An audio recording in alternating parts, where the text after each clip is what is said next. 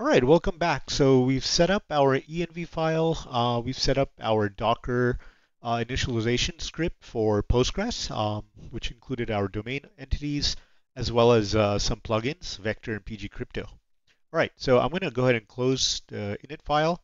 Now it's time to build one of our most important files, which is going to be the Docker Compose. All right, so you're going to click outside of into the root directory, and we're going to add a new file, and we're going to name that docker-compose.yaml. Okay. All right. So here we're going to start out with services. Okay. So we define all of our services here. The first one is our backend, so Postgres. Okay. What we'll do is say image, and that image we can use the latest PGVector. PGVector. Again, if you have different versions of the image for PGVector, feel free. I'm using PG at the time of this recording, 16. Okay. All right, that's going to be our image. We're going to have a container name. So in this case, for this service, the container name is going to be just Postgres. All right, and then we'll have an environment variables. So here, I'll go ahead and remove this, and we'll say Postgres DB. And we're going to grab, so again, we're going to grab some of these from our env file. So you can say $Postgres underscore DB. Okay, I'm going to just copy these 2 more times here. All right, so we'll next have a Postgres user. Okay, and again, we can copy that. Postgres user, and then finally Postgres password. Okay, all right, so we have our Postgres database, username, and password. Okay, again, that was defined in our .env. All right, so for this service, for Postgres, we'll have ports exposed. Ports, okay, and we're going to say, in this case, a $, and that's going to be, grab the port from our env, so everything's configurable. Port, and then we'll say 5432. Okay, again, that's the default port, Postgres. We'll set up some volumes here. Okay, so volumes, and we'll have PG data. Okay, and some of these are just default standards here. So PostgreSQL data, and then we'll have dot for our initialization script that needs to run. We'll have an entry point here, so we'll say /docker. Okay, Postgres init docker entry point init db.d. All right, so this will kick off our initialization script. Okay, so as part of the service, we'll add a health check here. So health check.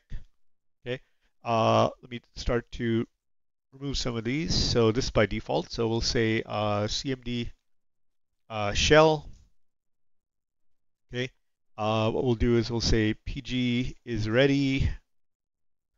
Minus u, that's going to be our username for Postgres. $, Postgres user. I like how VS Code auto-completes all this. Okay, and then minus d, and then we'll have the database name. So that's going to be $, and that's going to be Postgres DB. Okay, so that's going to be our test, health check test command shell. Okay, interval, we'll just make that every 5 seconds. Again, feel free to change all these defaults here. Timeout 5 seconds, and then retries, just make it 20. Okay, and I'll get rid of start period. All right, so we've defined our Postgres service. Okay, the very next service. So again, Postgres is going to hold our data as our domain entity data as well as our vector embeddings data, right? Now, this is again a distributed app, all right? So I personally enjoy using RabbitMQ. So it's again, feel free to use Kafka or any other message broker and service bus, things like that. So I'm going to use RabbitMQ for this course, as very popular. Okay, so I'm going to set up our RabbitMQ service in our Docker Compose. Okay, so we're done with the Postgres Docker Compose setup. Now our next service can be RabbitMQ. Okay, move the mouse. Okay, RabbitMQ. So let's define that. So image is going to be we're going to use the latest image at the time of this recording. So RabbitMQ, as well as the management. So 3-management. Okay, and then the container name is going to be RabbitMQ. Okay, and then we'll expose some ports. So here we're going to have, in this case, quotation mark, and we'll say $, RabbitMQ port. Again, these are coming from our env variables, right? So, and then the default port there is 5672 for AMQP, and then we'll also expose a port for our management UI. Okay, so we'll have a $, and RabbitMQ, and that's going to be management MGMT port. Okay, and again, the default for that is 15672. So 15672, and I'll bring up the RabbitMQ management plugin once we launch all of our Docker services. So now our environment variables, we're going to have, and let me remove the default here, and we'll say RabbitMQ default user, and that's going to be, again, bringing it in from our env variable file, .env. So RabbitMQ default user, there it is. Okay, I can copy this one more time here for the password. Okay, so this is going to be, let me go to the end here. Oops. It's going to be the password. We call it pass, and this is also going to be default pass. All right.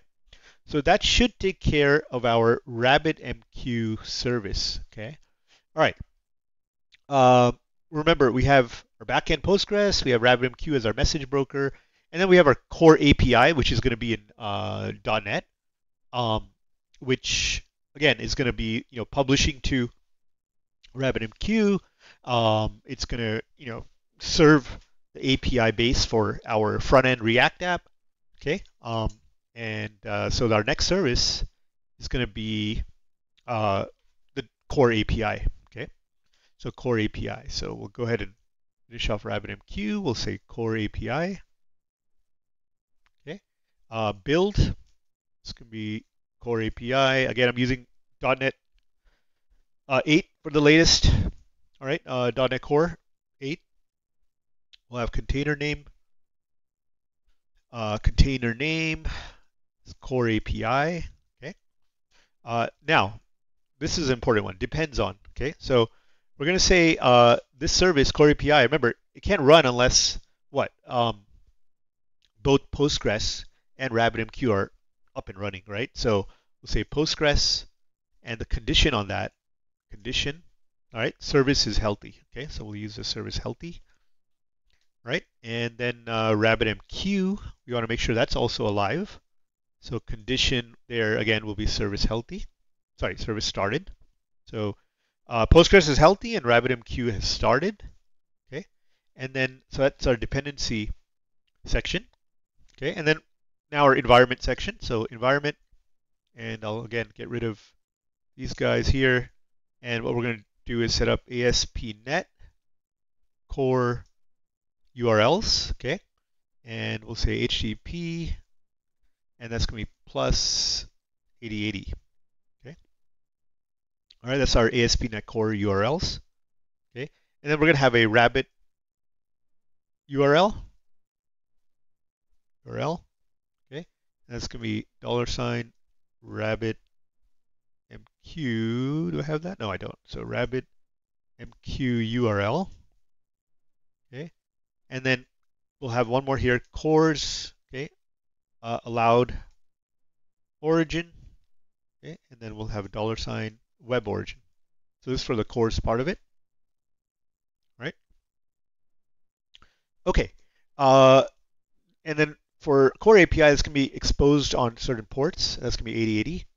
Okay, so we'll say 8080, 8080. Okay, perfect. So that's our core API. Again, very simple. Has two dependencies there. It's basically a .NET core API. Okay.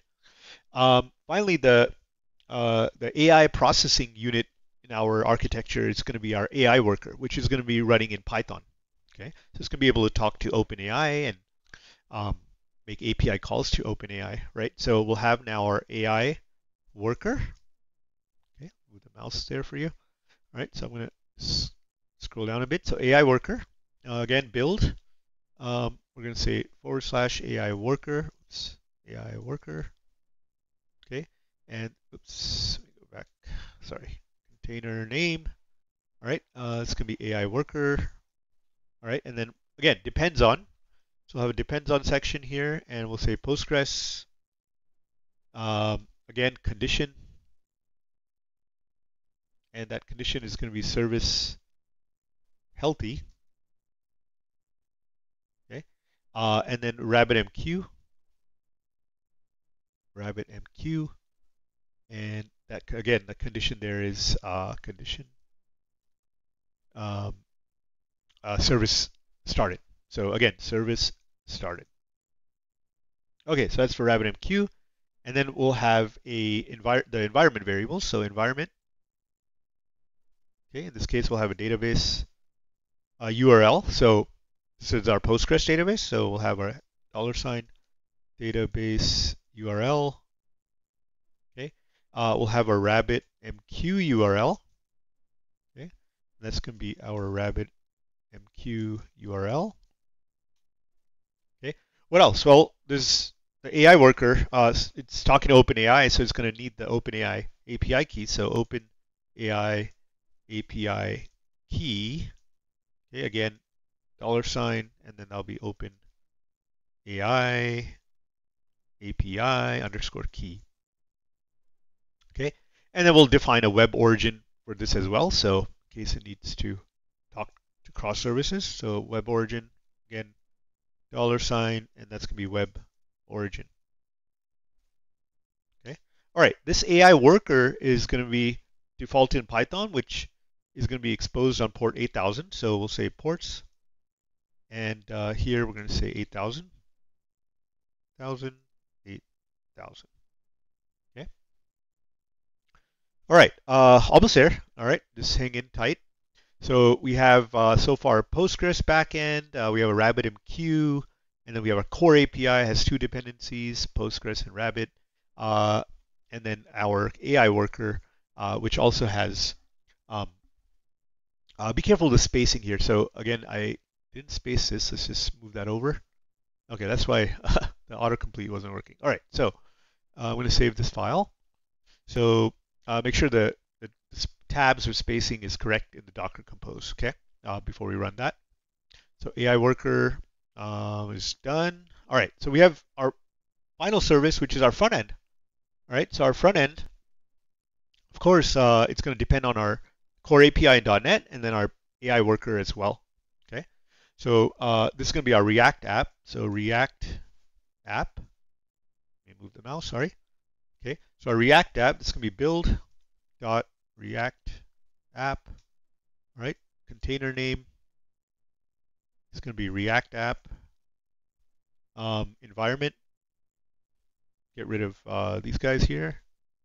And we're going to have our Vite core. So we're going to be using React Vite core API base URL. Okay, that's going to be HTTP. Again, within Docker, it's going to be localhost 8080. Okay, and then we'll have our again Vite AI worker base URL. That's going to be HTTP. Again, localhost port 8000. Okay. All right, ports exposed. So React by default will run on port 5173. So 5173, 5173. Okay, and then this could, again, dependencies. So this service, the front end service or front end app is going to depend on core API. So core API and AI worker. All right, perfect. So after our service, we'll just set up a section for volumes. Okay, and we have one which is PG data. All right, so long video, but this is heart of our Docker setup here, the Docker Compose YAML. Um, Again, high level, we have our Postgres service, our RabbitMQ broker, .NET Core API, our Python-based worker, AI worker, and then finally our front-end React app.